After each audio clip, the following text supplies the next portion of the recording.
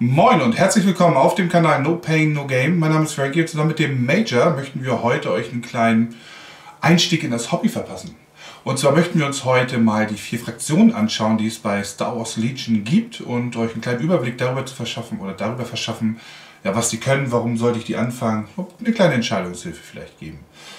Du darfst entscheiden, welche Fraktion möchtest du denn? Können wir mit der Klonarmee anfangen, auch chronologisch.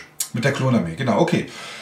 Ja, da frage ich dich doch einfach mal, was ist denn der Hintergrund? Was macht sie so spannend? Warum, wenn ich jetzt nichts von Spielstärke wissen will, sondern einfach Sammler und Hobbyist bin, was ist der Hintergrund der Klonarmee? Die Klonarmee, die direkt geschaffen wurde für die Republik, die in Episode 2 und 3 von Star Wars vorkommt, auch in der Clone Wars Serie und auch in all sozusagen den anderen Comics und sowas, die dazwischen in dem Zeitpunkt Raum spielen. Die sind, das ist halt eine Armee, die alle Klone eines einzelnen Mannes, Jango Fett, sind und die ebenso direkt geschaffen wurden, um den Krieg gegen die Separatisten, gegen die Droidenarmee zu führen. Und wenn man jetzt mal sich nicht ganz die Geschichte bis zum Ende anguckt, sind die zumindest in den Clone Wars Teilen die Protagonisten, oder? Ja. Also die Lieben sozusagen. Und vor allem der Jedi-Orden, der die als Generäle anführt. Genau, das ist sozusagen die Guten, wenn man so will, bis zum Ende. Darauf haben wir dann doch nicht. Aber nur für den Teil ist auf jeden Fall Guten. Okay, dann sag mir doch mal, was sind denn die Stärken der Armee, wenn ich mich darauf einlasse? Die Stärken sind, dass Klone einfach erst sozusagen als Kern der Armee extrem gut sind. Also sie haben eine gute Rüstung, sie können gut schießen, sie haben eine starke Synergie miteinander, über die Klontruppler Sonderregel, sie können ihren Beschuss vereinen mit anderen Klontruppen und anderen Einheiten der Armee, um extrem starke Feuerkraft auf eine einzelne gegnerische Einheit auszuwirken. Also eine gute Synergie. Genau, die haben auf jeden Fall hohes Potenzial, was Synergien angeht, die man sehr, sehr gut nutzen kann. Sie haben generell starke Modelle. Und was auch noch dazu kommt, vielleicht für alle Leute des Endpunks, ist auch die Armee, die, würde ich sagen, gerade jetzt am einfachsten ist oder am billigsten ist, sich anzuschaffen und dann zu spielen. Wegen den wenigen und sozusagen elitäreren Modellen kannst du halt leicht mit sowas wie 2 Grundboxen und dann vielleicht noch eine Einheit Klone schon gut anfangen zu spielen und dann gibt es auch jetzt gerade nicht viel mehr, was du überhaupt noch sozusagen haben könntest. Ja, wobei du kannst sogar mit einer Grundbox in das 500-Punkte-System einsteigen. Genau, die Listen, die ihr gesehen habt hier auf dem Kanal, die sind genau mit einer Grundbox zusammengebaut worden. Also billigeren Einstieg als mit den Klonen gibt es nicht. Was ist denn was sind die Schwächen? Worauf muss ich gefasst sein, wenn ich die Armee spielen möchte? Ja, diese Stärke, dass die Klone halt schon sehr, sehr gut sind, ist auch da in den Punkten reflektiert. Also das heißt, du hast halt weniger als andere Armeen so einen billigen Kern von Standardtruppen weniger. Die Klone sind halt hier noch mehr das Zentrum der Armee. Das heißt aber auch, dass sich da schon viele Punkte reingehen, dass du halt weniger Modelle, weniger Einheiten und auch häufig weniger Aktivierung, was wichtig ist, gerade je mehr du über das Spiel Legion lernst, als andere Armeen hast oder zumindest dann immer in der Liste viel sozusagen abwägen musst, was das angeht. Und dann kommt da halt noch, das kann halt auch dafür sorgen, dass es schwieriger wird zu spielen. Du musst halt diese Energie nutzen, um sozusagen den Wert aus der Armee rauszubekommen, und du musst gucken, dass du mit eben diesen Nachteilen, die die Armee hat, auch richtig umgehst. Und dann, was jetzt gerade zumindest noch der Fall ist, dass du einfach weniger Einheiten, weniger Optionen hast als jetzt die älteren Fraktionen, die Rebellen des Imperiums. Das heißt, du hast weniger Optionen, du hast einfach bestimmte Möglichkeiten für deine Armee und bestimmte sozusagen Einheiten, Kategorien einfach noch nicht so richtig. Ja. Genau, also das zum Thema Klone. Kommen wir doch mal zu den Separatisten, wie die Druiden, oder ich nenne sie eigentlich immer nur Roger. Was ist denn da hintergrundtechnisch zu sagen? Ja, die Druidenarmee hat für die Separatisten, die Konföderation der unabhängigen Systeme und den Bankenclan und eine Reihe von anderen Organisationen im Aufstand gegen die Republik gekämpft. Und das ist eben eine Armee von verschiedenen Kampfdruiden, die auch für diesen Zweck direkt gebaut und entwickelt wurden. Ja. Genau, und die klassische Antagonist für die Republik. Ne? Die findet man ja auch in einer Grundbox wieder, die beiden. Genau, quasi der klassische Gegenspieler. Wir haben Roboter. Was sind denn die Stärken unserer Roboter hier? Ja, die Stärken von den Kampfdruiden, das ist glaube ich die einzige Stärke, ist, dass sie extrem billig sind. Also die normalen Kampfdruiden haben so ziemlich die schlechtesten Werte, die ein einzelnes Modell haben kann. Aber dafür sind sie auch sehr billig und du wirst einfach eine Riesenmenge von denen aufstellen. Ja. Und das hilft auch mit Aktivierung, das hilft auch damit, irgendwie Missionsziele zu kontrollieren, das hilft auch damit, sozusagen viel Präsenz auf dem ganzen Tisch dann haben zu können, auf dem ganzen Schlachtfeld. Und du hast doch einfach eine Menge Beschuss. Alles ganz viel davon sehr schlecht und nicht besonders präzise und so. Aber du hast einfach eine Menge Beschuss, der halt einfach geht, wo der Gegner einfach doch Verluste leidet, wo du dann eben doch einfach Treffer landest und so und sehr viele Leben und Wunden insgesamt, die der Gegner zerstören muss, um deine Armee wirklich zu besiegen. Genau. Was würdest du sagen? Also, das ist auf jeden Fall eine Stärke. Wie sieht es aus mit den Kommandanten? Die Kommandanten sind auch, die beiden, die wir jetzt gerade haben, beide auch individuell sehr stark. Die können selber sehr viel Schaden am Gegner anrichten, also sowohl Grievous als auch Dooku. Und die haben beide auch Kommandokarten, die ihnen dabei helfen. Die sollen halt beide auch so ein bisschen von dem Rest der Armee beschützt werden. Der Rest der Armee soll ihnen sozusagen die Möglichkeit geben, in der richtigen Moment irgendwie sozusagen Missionsziele zu kontrollieren, durch ihre Nahkampfstärke bestimmte gegnerische Einheiten auszuschalten und sowas. Wir haben da aber tatsächlich zwei klassische Nahkampf-Generäle, ne? Ja. Genau, wir sind ja gerade bei Stärken. Wir haben gesagt, die Masse an Figuren. Ich glaube, wie sieht es aus mit der Aktivierung der ganzen Armee? Ist das nicht auch? Das ist auch ein Punkt, wo die Druiden einen Vorteil haben, im Gegensatz zu anderen Armeen, wo du deine Armee mehr darum bauen musst und mehr aufpassen musst und so. Darauf ist es bei den Druiden sehr leicht, genau zu kontrollieren, wann du welche Einheit aktivierst. Und das kann es halt sozusagen leichter machen. Du musst halt bei solchen Sachen weniger vorausplanen oder weniger sozusagen vom Zufall ausgehen. Du weißt einfach, jetzt aktiviere ich, du kannst alle deine Druiden leicht befehligen. Musst du dafür halt auch, damit sie nicht. Genau, die haben so eine Kommandokette, ne? Dass sie so quasi, wenn die einen geben sie den Kommando und weiter, dann kann man die ganze Armee damit durchnehmen. Ich hatte aber auch noch einen Vorteil dieser Armee und das ist die Bemalung. Ich glaube, ich habe keine Armee in meinem gesamten Tabletop-Leben jemals so einfach, so schnell bemalt und dass sie dann auch noch gut aussieht. Also schnell malen heißt, aber da mit diesen neuen Kontrastfarben kriegt man die so unglaublich schnell und gut bemalt. Das ist auf jeden Fall ein Vorteil, würde ich sagen. Aber kommen wir mal zur Schwäche. Was sind denn die Schwächen dieser Armee? Erstmal ist eine Schwäche, dass deine Commander sehr viel Arbeit machen müssen. Also der Rest der Armee hat halt einfach nicht diese sozusagen gerade an einer bestimmten Stelle und sozusagen im kurzen Moment diese Burst-Feuerkraft, diese Möglichkeit. Das bedeutet also, deine Commander müssen auch wirklich Arbeit machen in der Armee und die musst du halt dafür auch richtig einsetzen. Die kannst du nicht zu früh reinschicken oder irgendwie einen gegnerischen Schuss rennen lassen oder sowas. Die musst du sehr gut einsetzen.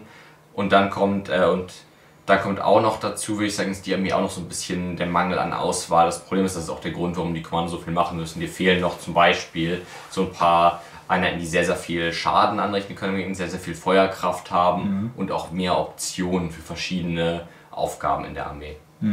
Ja, okay. Und ich würde auch noch mal reinhauen. Ich sage euch, ihr braucht ein dickes Fell bei der Armee. Was will ich damit sagen? Ihr braucht eine hohe Frusttoleranz.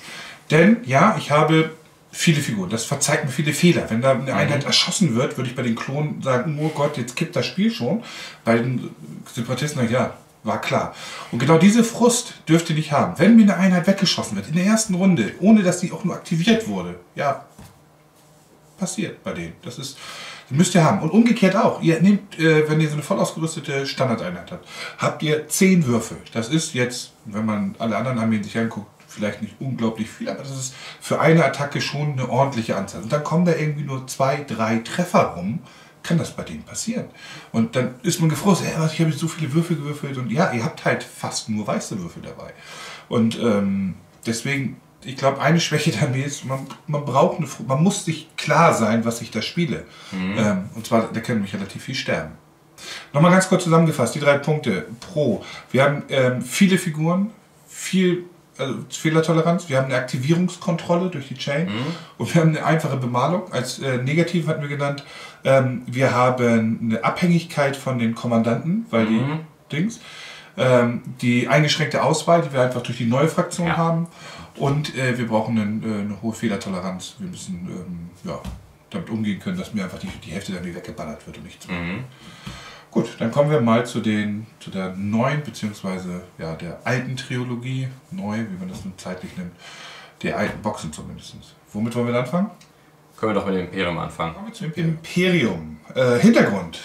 Was ist das Imperium? Ja, nach dem Krieg zwischen der Republik und Separatisten verwandelt sich die Republik eben in das galaktische Imperium, gegen das dann eine Rebellion sozusagen sich entwickelt, und das ist dann der galaktische Bürgerkrieg, aus dem die beiden Fraktionen, die wir eben jetzt besprechen werden, kommen. Zuerst einmal die Truppen des Imperiums, das sind dann eben die Sturmtruppen, die verschiedenen Anführer des Imperiums oder deren Streitkräfte und die ganzen verschiedenen Einheiten dieser imperialen Armee. Genau, das sind jetzt auf einmal die Bösen geworden. Aus der Republik wird das Imperium, die Guten werden zu den Bösen. Was sind die Stärken? Erstmal ist es eine Armee, deren Einheiten generell ziemlich durchhaltefähig sind. Ein Großteil der Armee hat mindestens einen roten Save, also eine 50-50 Chance, einen gegnerischen Treffer zu ignorieren. Teil der Armee haben auch noch mehr, haben auch noch den besseren Save, den roten mit Convert. Also da viele Einheiten der Armee auf verschiedene Art und Weise können viel Beschuss aushalten, können auch teilweise einfach mal einen Fehler, den du gemacht hast, was Deckung oder was Position angeht, ignorieren, weil du dann diesen Save gut würfelst. Das ist auf jeden Fall eine Stärke der Armee. Zweitens, extrem gute Feuerkraft. Das Imperium kann einfach, also wenn du gerade richtig aufsetzt, extrem beschusssstarke Armeen aufstellen, die extrem viel Feuerkraft und extrem viel Niederhalten der gegnerischen Armee sozusagen geben, mit denen sie umgeben müssen, und extrem viel auch Reichweite da mitbringen.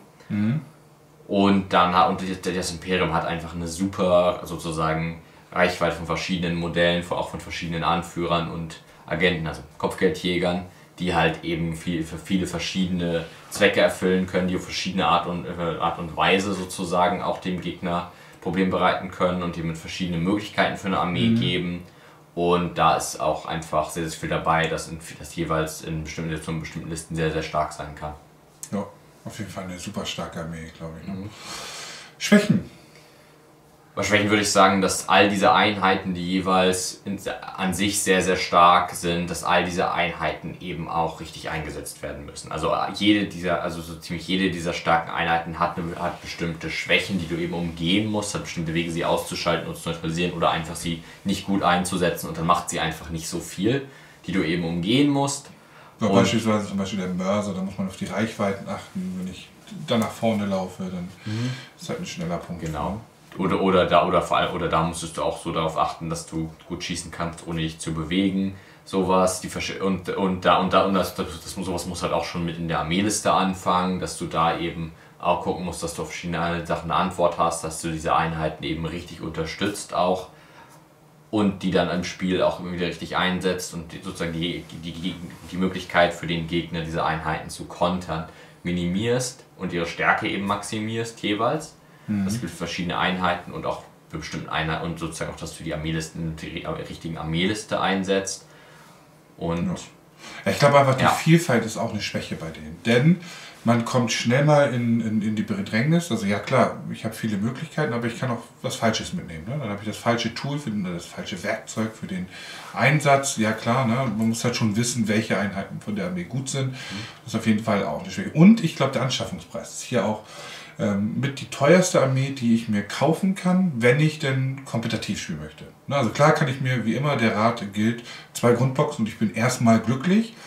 Wenn ich so richtig hart kompetitiv spielen möchte und mir das Beste vom Besten raussuchen muss, da muss ich schon ordentlich in die Tasche greifen, weil da kann man fast sagen, eine Grundbox reicht, um das Basic-Stuff zu haben, aber so richtig deine Armee, ich habe schon ganz viele Armeen gesehen, da war keine Figur mehr aus der Grundbox da drin.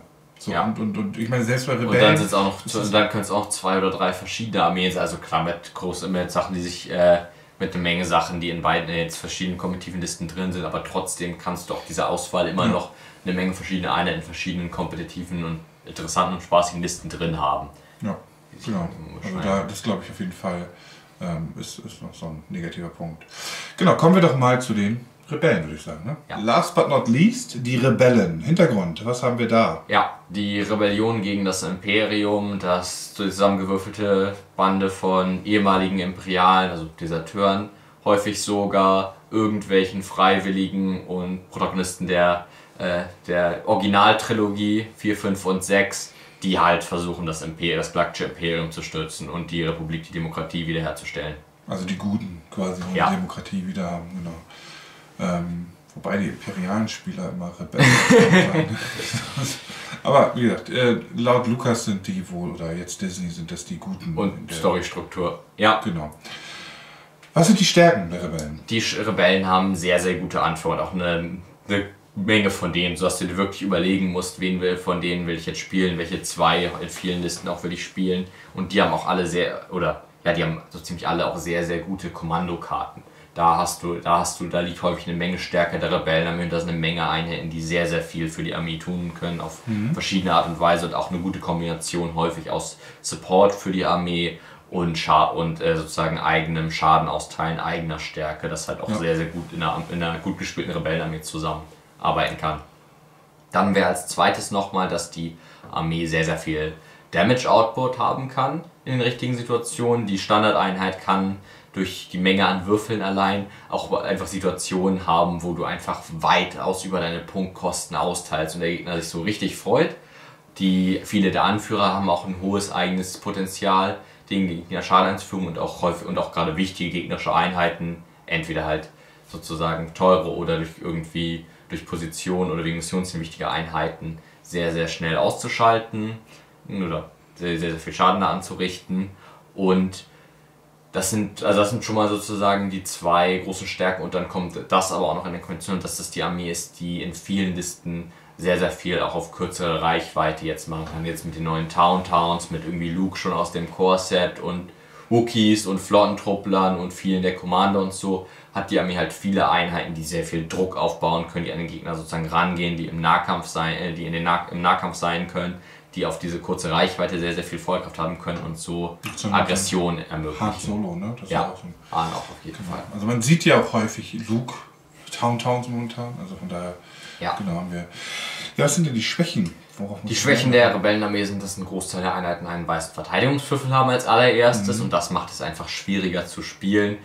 Da kann auch schon, dass es bei Druiden schon sein konnte, dass du halt einfach mal ein paar Modelle wegnimmst, weil dein Safe schlecht war oder so. Und da musst du halt einfach mit umgehen können, gerade was die Rebellentruppe, die auch gerne mal einfach weggehen, angeht. Und du musst halt auch es ist dadurch viel schwieriger auch zu spielen, weil du halt alle deine Commander müssen gut gespielt werden, dass du sie nicht einfach verlierst. Du musst gucken, dass du deine Truppler gut in Deckung einsetzt, gut mit Sichtblockern und eben nicht deine Einheit verschwendest, weil dieser weiße Safe dann du nicht darauf vertrauen kannst und einfach seine Einheiten nicht so durchhaltefähig machst wie andere Fraktionen, wie alle anderen Fraktionen so ziemlich. Das ist auf jeden Fall ein Aspekt. Dann kommt noch dazu, dass die Armee gerade weniger als das Imperium diese Reichweite 4 Feuerkraft hat. Der Armee fehlt es auch so ein bisschen an dieser Reichweite, zumindest außer in so richtig spezifischen Optionen. So ist es außer das Geschütz und natürlich Sniper so. Da fehlt dir einfach diese Möglichkeit, so eine krasse Reichweite mit Gunline und auch sehr viel Niederhalten schon aufzustellen. Das ist was du eben nicht so hast, im Gegensatz zu vor allem dem Imperium. Und das ist eine Schwierigkeit, die Armee auf jeden Fall hat. Genau, und ich würde auch nochmal reinwerfen, dass es eine verdammt schwer anzumalen Armee ist. Ich finde, von den ganzen 4 Armeen habe ich bei den 2 Armeen viele Rüstungen, die man mit einer Technik relativ gut machen kann. Aber da habe ich ja viele Gesichter, viele Uniformen, viele verschiedene auch, weil es halt Rebellen sind. Das ist auf jeden Fall eine aufwendig zu bemalende Armee. Genau, würde ich gleich sagen, kommen wir mal zu einem Abschluss-Ranking. Was hältst du von einem Ranking? Wir überlegen uns mal, wie ranken wir diese 4 Armeen? Was würden wir jetzt... Ich weiß noch. Du weißt es schon? Ja. Machen wir gleich. Trotzdem dann gucken wir mal so, was so ganz grob eine Kaufempfehlung ist. Gar nicht deep reingehen, sondern vielleicht eine allgemeine. Und ja, das war's dann auch schon. Fangen wir gleich an, sag mir doch. Rank doch mal das Ganze. Mein persönliches Ranking ist Imperium, dann Rebellen, dann Klonarmee, dann Druiden. Okay. Gerade. Ja, okay. Ich weiß, dass viele, also Imperium, Rebellen, glaube ich, sind oben gesetzt. Das liegt auch daran, dass sie einfach schon uralt sind. Also uralt, die haben halt viel mehr Optionen. Genau. Und dadurch auch mehr Einheiten, die sozusagen, wenn du jetzt rein aus dem Vakuum ansiehst, die sozusagen die Möglichkeit haben, sehr, sehr stark zu sein, viel mehr starke Optionen.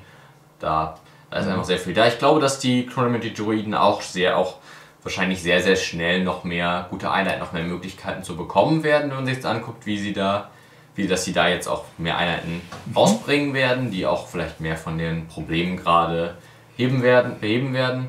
Und da glaube ich auch, wird das Ganze nochmal ein bisschen leichter machen, aber vor allem, was ich glaube, was wichtig ist, ist schon von Anfang an, das wird auch, wenn noch irgendwelche anderen Videos in zu Legion von uns ansieht, was wichtig ist, dieses stärker, schwächer ist halt nicht so simpel. Das heißt, vor allem ist es schwieriger, damit auf dem gleichen Level zu spielen. So, und auch jetzt gerade ist es auf jeden Fall möglich, auch in einer Armee und auch einer Liste, die einfach ein Stück schwächer ist als eine andere Einheit zu gewinnen. Es heißt halt nur, du musst stärker spielen. Wenn eine Einheit schwächer ist, dann heißt es auch häufig, du musst mehr an gutem Spiel und auch mit an Fehlern von deinem Gegner haben, um da zu gewinnen, und auch mehr gutes Würfeln kommt natürlich auch noch dazu. Und das ist, glaube ich, das, was du da vor allem siehst hier. Ich bin Anfänger, habe jetzt gesagt, ja okay, ich finde das so toll, was ihr über die Klone gesagt habt. Was sind unsere Kaufempfehlungen? Ich würde sagen, grundsätzlich hatten wir mal hier immer die Ansage 2 Grundboxen, so als Standard. Das gilt auch eigentlich noch fast uneingeschränkt. Ich glaube nur fürs Imperium nicht. Ja. Da könnte man sagen, eine Grundbox und sich dann tatsächlich spezifisch das kaufen, was man gerne haben möchte. Ne? Ja, ich glaube, das eine Problem, was du damit hast, ist, dass du halt die Würfel und die Marker und sowas alles erstmal nur im Grundset bekommst, aber ja, im Imperium und wieder, das ist jetzt gerade, wenn es... kann man, glaube ich, kaufen. Ja, also ich meine, die musst du nochmal separat dazu kaufen, aber das ist wieder was, also das würde ich sagen, ist eine Sache, wo wichtig ist, dass es halt gerade, wenn es vom sehr kompetitiven Standpunkt aus angesehen wird, haben bei dem Imperium halt bis auf so vielleicht mal 1 oder 2 Einheiten Sturmtruppler oder abhängig von Liste Schneetruppler mit dem Flammenwerfer halt die Short Trooper, die einfach sehr, sehr stark die Dominanz über den Kern der Armee übernommen, und das ist halt der Grund, warum dieses Core-Set weniger wichtig ist. Vader ist auch eine Einheit, die auf jeden Fall spaßig vielleicht nicht die konsistenteste und solideste Einheit der Armee ist, und das gleiche gilt so für die Speeder. Das sind alles Einheiten, die auf jeden Fall, also sozusagen die du spielen kannst, wo du auch gut mit sozusagen umgehen kannst, und Vader wird jetzt auch nochmal ein bisschen stärker werden sonst, aber beim Imperium sind halt andere Einheiten, welche die viel mehr Platz und viel mehr Platz gerade in kompetitiven Listen übernommen haben. Aber ansonsten für alle Fraktionen gilt 2-mal Core-Set, vielleicht zum Beispiel bei den Druiden könntest du schon sagen 3-mal, weil du halt jetzt gerade auch, weil halt einfach die Standardeinheiten in allen 3 die anderen Fraktionen immer noch konsistent, auch gerade mal auch leicht 4 oder 5 oder auch bei 9 vielleicht sogar 6 einfach in den Listen drin sind. Dann kommt noch ein bisschen die Frage, was Anführer angeht, was vielleicht auch einen anderen Anführer angeht für die Fraktion, und dann... Aber lass uns da doch mal den fraktionsspezifischen Videos, die wir jetzt im Anschluss anfertigen werden, nochmal genau drüber sprechen. Aber grundsätzlich gilt, kauft euch erstmal 2 Grundboxen. Teilt sie auch vielleicht. Genau, also der Inhalt von 2 Grundboxen ist wichtig, nicht 2 Grundboxen. Wobei man genug Würfel und Marker nie haben kann. Ich würde sagen, genau.